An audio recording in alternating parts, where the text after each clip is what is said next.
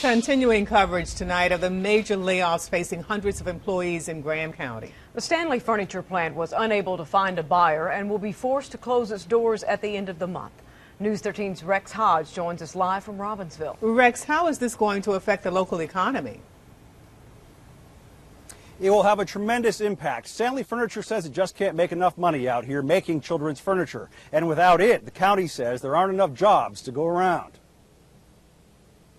Oh yes, it's going to affect everything. Tajuana Ledwell's husband worked at Stanley more than 30 years. With the closing of the children's furniture plant, he's taken a job at a refrigeration factory in Murphy, but for less money. Oh, as far as going like on vacations, that will be cut for a while. She says the closing of Graham County's biggest employer that had put 400 to work will be devastating. Restaurants, businesses, Ingles, the recreation here, the ones at the school system, it's going to affect it all. Ledwell and her husband considered moving, but won't. We have actually talked about that, but at the moment we just want to maintain because my grandchildren's here, my daughters are here, all my family's here. The majority of the 400 employees will be laid off, we're told, by July 15. Assistant County Manager Kim Crisp says the Employment Security Commission is meeting with workers to help retrain them for other jobs. And she says some are getting loan assistance to help pay mortgages. Some have already went to Bryson City, some have already went to Murphy.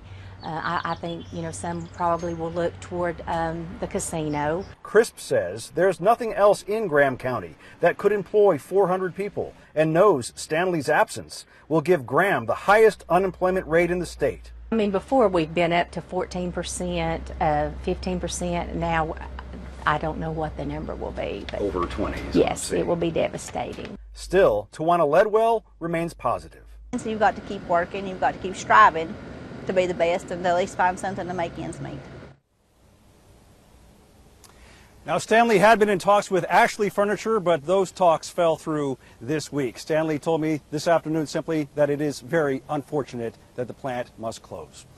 Reporting live from Graham County, Rex Hodge, News 13.